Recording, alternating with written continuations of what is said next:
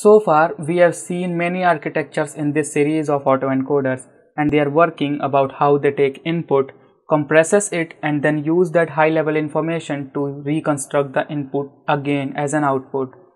This is a common process with those architectures. Inputs are processed sequentially.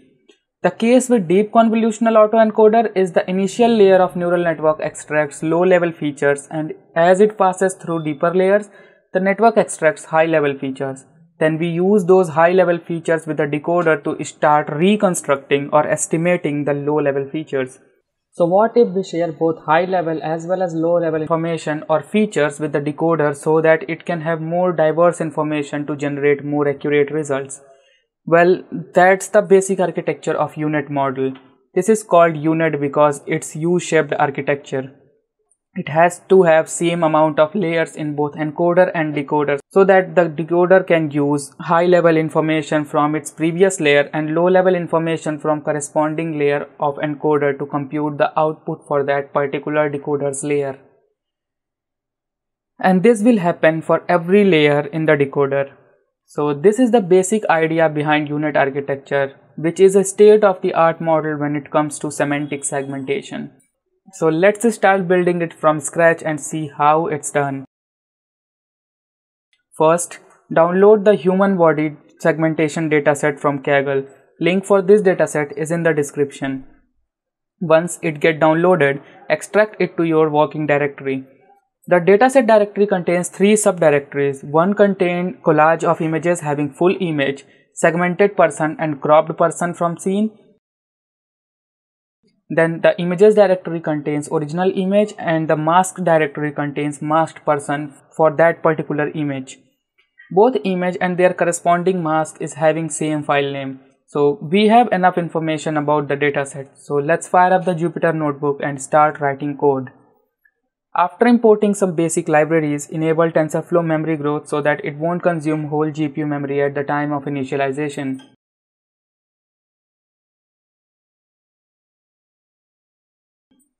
Get the dataset images and mask path and use listdir function to get the file name for the images directory.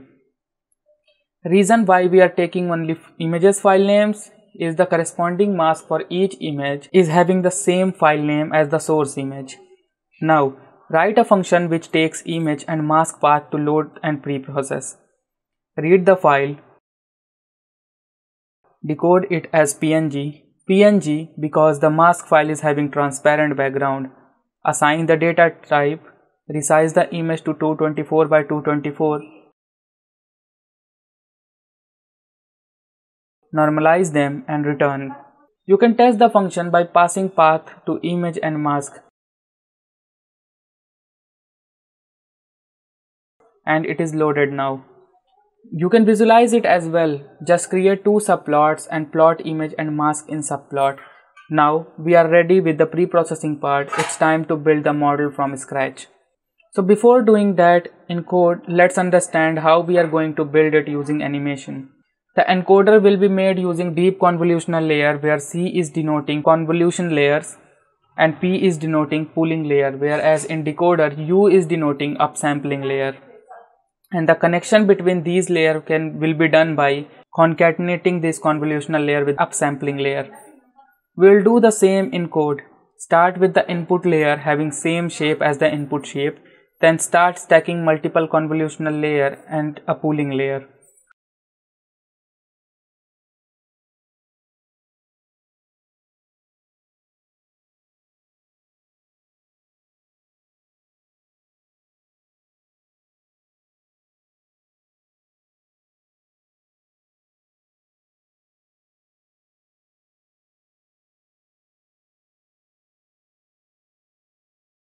For decoder's part, replace the pooling layer with the upsampling layer, then use concatenate layer to connect the corresponding encoder's layer. Then perform convolution. Do the same for every layer in the decoder until you get to the output layer.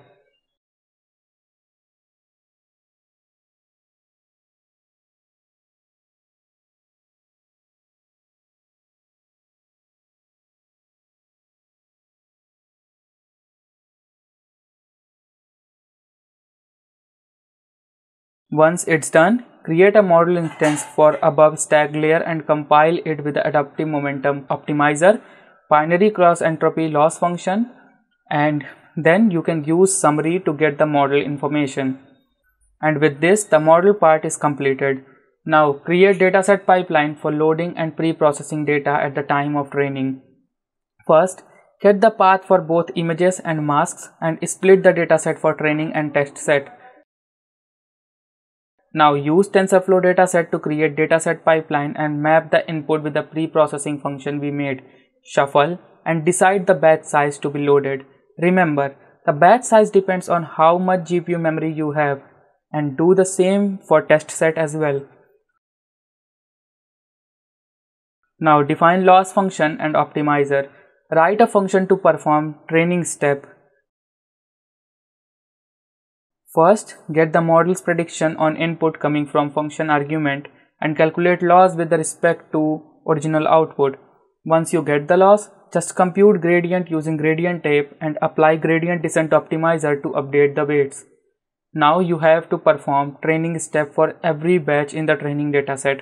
So for each epoch, create an empty list to store losses for every batch, and for each batch in the training dataset, perform training step to update model weights and append the loss for the batch in the list. And before the end of every epoch, calculate the loss on test dataset to validate the model on unseen data. Now print training and validation score at the end of epoch. And now you can execute the cell to start training. And the training is started. As you can see how it's eating my GPU.